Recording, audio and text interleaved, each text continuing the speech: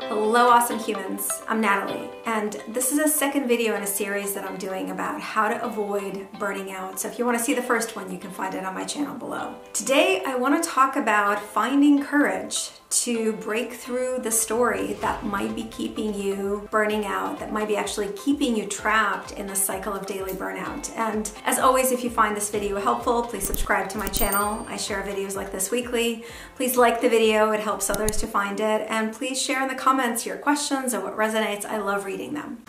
Hello, awesome humans. And it takes courage to say that your brain is not your master.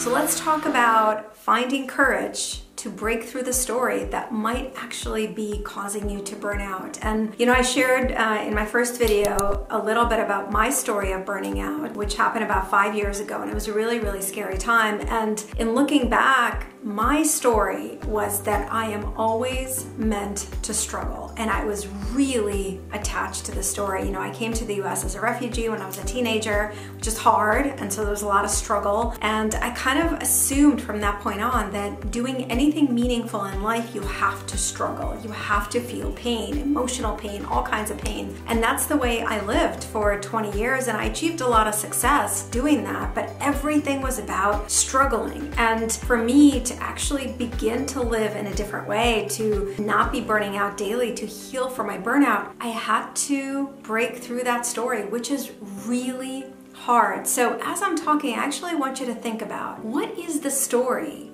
that your brain is telling you about how you are, how you've always been, or how life is, that might actually be causing you anxiety or stress or overwhelm, that might be keeping you trapped in the cycle of burning out.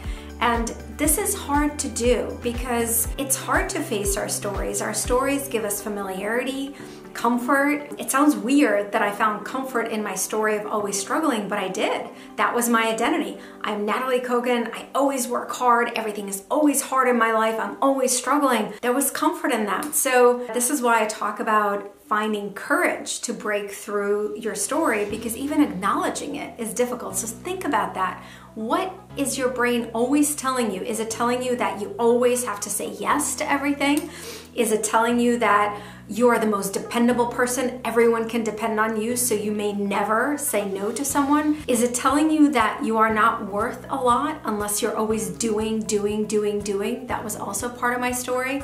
So think about that. What is the story your brain is telling you about yourself that might actually be causing you to overwhelm yourself and to be burning out? Now, acknowledging our stories is step one, and it's difficult to do. But once you've done that, what do you do then, right? Like, once I recognized that my brain was really attached to the story that Natalie always struggles, she's always doing stuff that's hard, what do? Well, here are two questions that I want to offer you to actually bust through the story.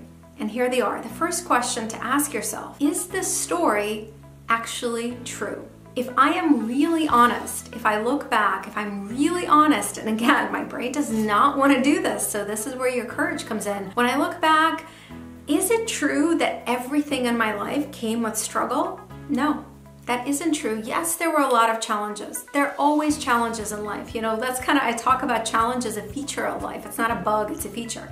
So there were always challenges in my life, but did everything come with struggle? That's not true.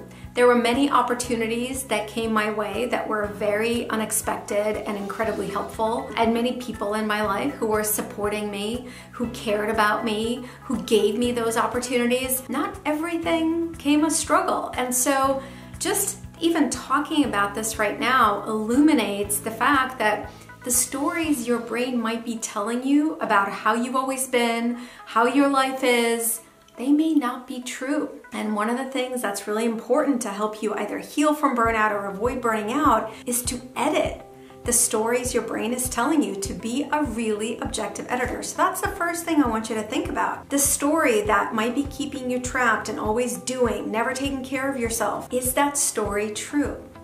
The second question I want you to ask is, is this story helpful? How is my story that I'm always struggling, things are always difficult, nothing is ever easy, how is that story helpful to me? Like, how does that story help me get more things done, be better as a parent, as a wife, as a daughter, as a friend? How does it help me be a better leader at work? How does it help me be better in any way? How does it help me not feel so overwhelmed and stressed? Well, it doesn't in any way. Being caught in that story for me of always struggling, things are always hard, well, it just reinforced itself. So it didn't help me, it hurt me. It constantly weighed on me. It caused me to never even look for maybe there's an easier way to do something. And so asking that question of how is this story that my brain is telling me about myself helpful is really powerful. It helps to illuminate ways in which your brain's stories might actually be getting in your way of you growing into your fullest expression of yourself, of you struggling a little bit less. So ask yourself those two questions about the stories that your brain is telling you that actually might be contributing to you burning out. Is this story true? You have to be really, really courageously honest because your brain wants to say, yes, yes, it's true. So be really courageously honest. And is this story helpful? So how does buying into that story, how does it help you achieve your goals or be the kind of awesome human that you want to be? Now, this is a process. Just acknowledging your story and asking these two questions, doing that once is not gonna have tremendous impact, but it is a really powerful step because it's kind of like when you shine a light on something, right? You see it, you can't unsee it. So shining the light of awareness, of truth, of these questions on these stories that your brain might be telling you that are really not helpful is really powerful because once you recognize that maybe this story is not helpful, maybe this story is not entirely true, that gives you an opportunity to shift. That gives you an opportunity to say, you know what, the story is not entirely true, the story is not helpful. How can I shift my thoughts so that they do serve me? So that instead of causing me to struggle and feel stressed and obligated and overcommitting, how does it help me to actually take care of my emotional, mental, and physical energy so that I can sustainably do the work I care about or be here for the people I love? And so it's a really, really powerful step, but it does require your courage. And if your brain right now is going, nah, you don't have the courage to do this, don't buy that story either. Courage is not something you either have or you don't. We develop courage in the act of doing something that requires courage. It's the same with confidence. It's not like you either have confidence or you don't. The more you do things that require you to develop confidence in doing them, the more you do them, the more you develop it. So you do have the courage to confront your brain stories.